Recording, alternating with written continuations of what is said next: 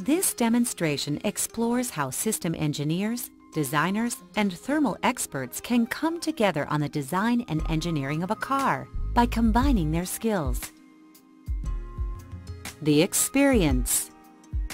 The high-fidelity digital replica of existing systems allows predicting usage through virtual experience in 3D, like in real life.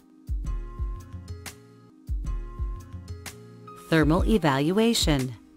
In order to assess driving performance, energy consumption, as well as thermal management of the car, the system engineer uses CATIA Dymola Behavior Modeling app.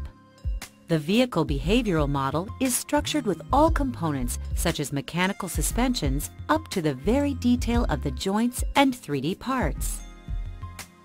Not only the mechanical, but the electrical, the electronic, hydraulic or thermal and control characteristics and components can be modeled with Modelica language.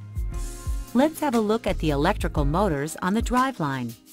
Here in the sport car, we have developed two electrical motors, one for the front and one for the rear.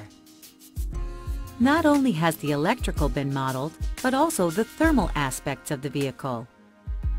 Here we can see that we can get air from the front to cool down the front motor, the battery, and then the rear motor in a single stream of liquid cooling. If we perform a sport drive cycle, we can then really assess what are the temperatures in the different components, as well as the driving performance. Here we can see at the rear of the car that the rear motor is getting too hot towards its specifications. New requirement. Brainstorming between systems engineers, designers, and mechanical engineers is managed through an innovation pipeline. To solve the heat issues in the high-speed drive cycle scenario, a solution is proposed. Fresh air will come from side inlets in order to cool down the motor with additional cooling equipment. Design changes. By using the 3DEXPERIENCE platform, the Creative Design Studio is connected with the rest of the company, and the team is using applications from the dedicated creative designer and Class A modeler roles to create the new design. By using 3D sketching on a tablet, the creative designer can quickly outline a new idea by sketching directly on the existing 3D geometry. Here, for example, he develops the needed air intake. Then, by using virtual clay modeling with subdivision surface modeling, the designer can quickly define and see the new shape of the design. The same can be done for the door cutting line and associated gaps.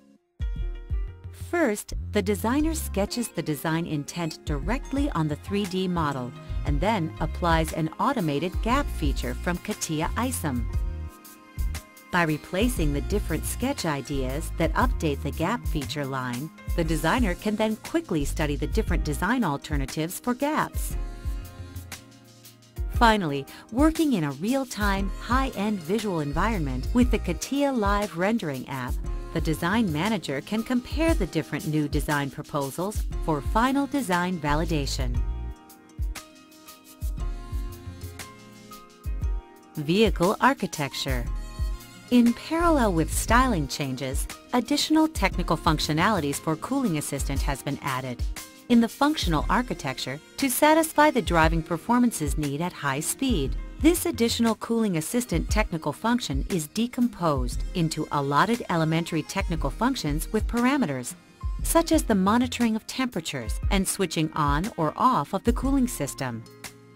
These technical functions are sequenced in a scenario.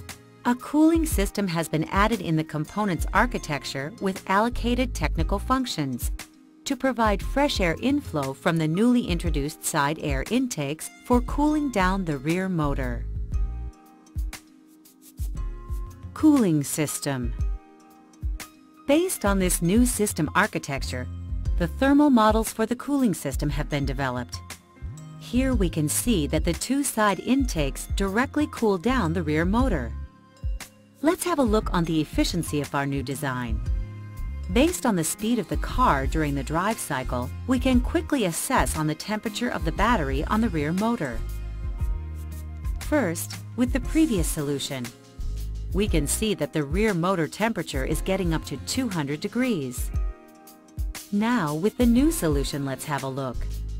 As you can see, the rear motor is cooled down and 200 degrees are not reached.